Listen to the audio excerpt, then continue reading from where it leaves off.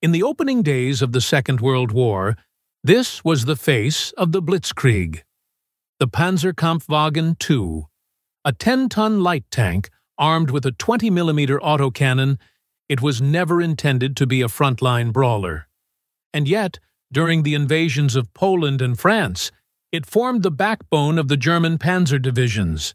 It was fast, it was reliable, and against the ill-prepared armies of Europe, it was good enough.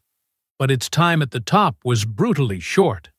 By 1941, the Panzer II was hopelessly obsolete, its thin armor and weak cannon no match for the new generation of Allied and Soviet tanks. It was a relic of the early war, a symbol of a time when speed was more important than power. 5 years later, on the same battlefields, America unveiled its own vision of what a light tank should be, the M24 Chaffee. And it was in a completely different league. It was not just an upgrade, it was a quantum leap in technology, firepower, and design philosophy. This is the story of two light tanks separated by half a decade of brutal, rapid wartime evolution. It is the story of a first-generation pioneer versus the state-of-the-art predator. To understand this matchup, you have to go back to the 1930s. Germany was secretly rearming under the Treaty of Versailles. Its new tank doctrine, the Blitzkrieg, envisioned by men like Heinz Guderian, required fast, mobile tanks to exploit breakthroughs and create chaos in the enemy's rear. The Panzer I, armed only with machine guns, was a pure training vehicle. The Panzer II was the next logical step, a stopgap measure pressed into service because the more powerful, purpose-built Panzer III and IV were not yet available in large numbers. Its design reflected this. The Panzer II was a small, 10-ton vehicle with a crew of 3. Its armor was incredibly thin, a maximum of 35 millimeters on the front of the later AOSF F model, but most early versions had just 14.5 millimeters of face-hardened steel. This was barely enough to protect against heavy machine guns and early anti-tank rifles. Its main weapon, the 2-centimeter KWK-30 autocannon, was essentially an upscaled anti-aircraft gun. While its high rate of fire was effective against soft targets, its tiny shells were incapable of defeating any real tank armor it would face after 1940. The Panzer II was a product of a pre-war mindset, a stepping stone on the path to true armored warfare. By 1943, the U.S. Army had a serious problem with its own light tank. The M3 and its successor, the M5 Stuart, had been a vital part of the Allied arsenal. They were mechanically reliable and fast, but on the modern battlefields of Italy and the lead-up to Normandy, they were becoming a death trap.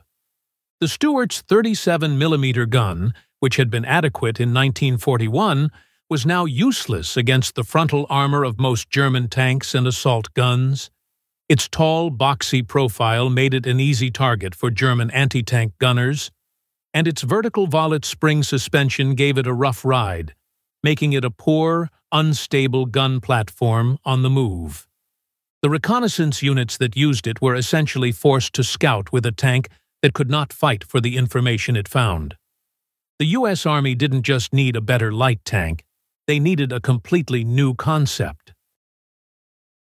The M24 Chaffee, initially designated the Light Tank T-24, was a clean-sheet design, the culmination of every hard lesson the U.S. Army had learned about armored combat.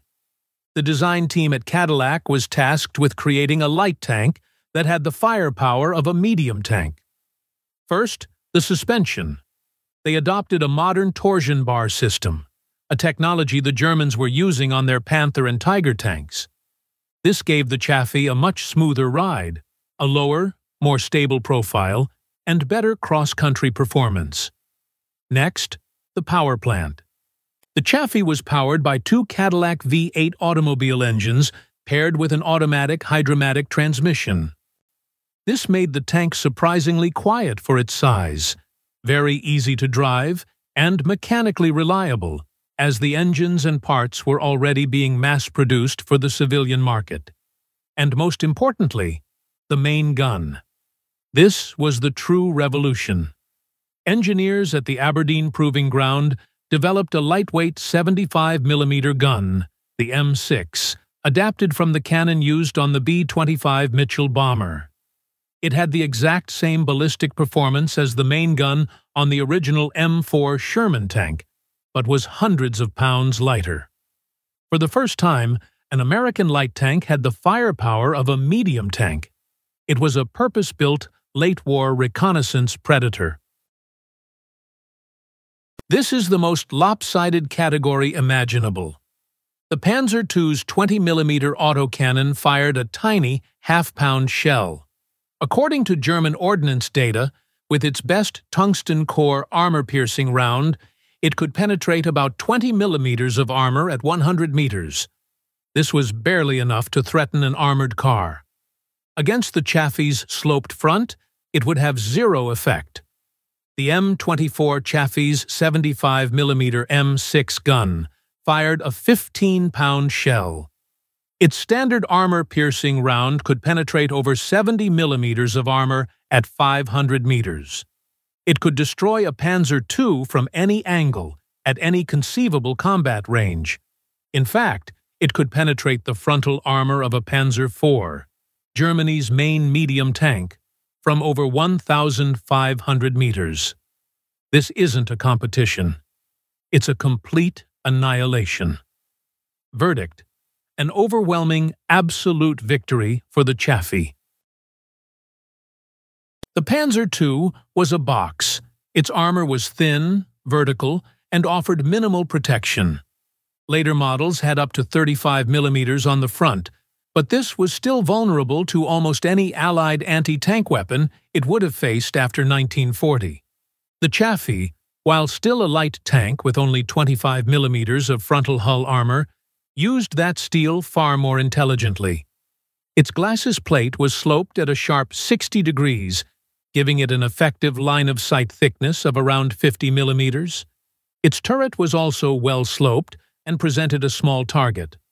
While it was still vulnerable to dedicated German anti-tank guns, its design offered a vastly superior level of protection and a much higher chance of causing a ricochet. Combined with its three-man turret versus the Panzer II's two-man turret, which allowed for a dedicated commander, its situational awareness and survivability were in a different league. Verdict: a decisive victory for the Chaffee. Both of these tanks were designed for mobility, but they achieved it in very different ways. The Panzer II was light and simple, powered by a 140-horsepower Maybach engine, using a basic leaf spring suspension. It was agile and quick for its time, with a top speed of around 25 miles per hour, 40 kilometers per hour.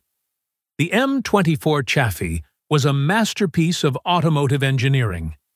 Its advanced torsion bar suspension gave it an incredibly smooth ride over rough terrain, making it a more stable gun platform on the move and dramatically reducing crew fatigue. Its twin Cadillac V8s and automatic transmission made it responsive and easy to drive. While its top speed of 35 miles per hour, 56 kilometers per hour, wasn't a huge leap, its cross-country performance and its quietness were vastly superior, making it a far more effective reconnaissance tool. Verdict: a clear victory for the Chaffee.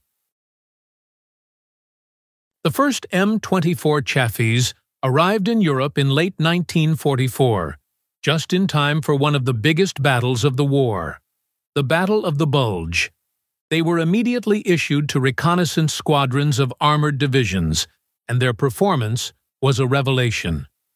Unlike the Stuarts they replaced, the Chaffee could fight back. Its 75mm gun could take on German Panzer IVs and assault guns, and its superior mobility allowed it to outmaneuver the heavier Panthers and Tigers. While only a few hundred saw service in World War II, they earned a fearsome reputation. But the Chaffee's story didn't end in 1945. It became the standard U.S. light tank of the post-war era, serving with distinction in the Korean War. But its greatest legacy was its global proliferation. It was sold to dozens of countries around the world. In the 1950s, the French army airlifted disassembled Chaffees into the besieged fortress of Dien Bien Phu in Vietnam, where they became the last line of armored defense. Some nations were still using the M24 Chaffee as late as the 21st century.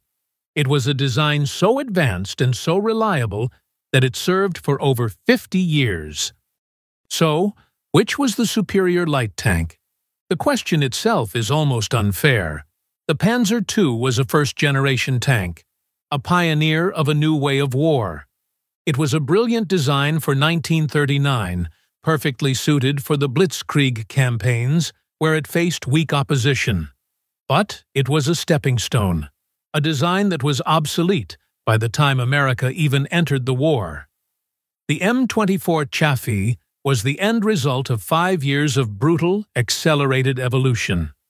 It was a late-war masterpiece that incorporated all the lessons of the conflict. It was fast, reliable, intelligently armored, and packed the punch of a medium tank in a light tank's chassis. This is not a comparison of equals. It is a stark demonstration of the incredible technological leap that occurred during the Second World War. The Panzer II was the tank that started the war of machines. The M24 Chaffee was a clear sign of the sophisticated, powerful, and modern army that would finish it. It was, in every measurable way, in a different league. What do you think? Was the M24 Chaffee the best light tank of the entire war? Let us know in the comments below. And for more deep dives into the machines of war, be sure to like, subscribe, and hit the notification bell.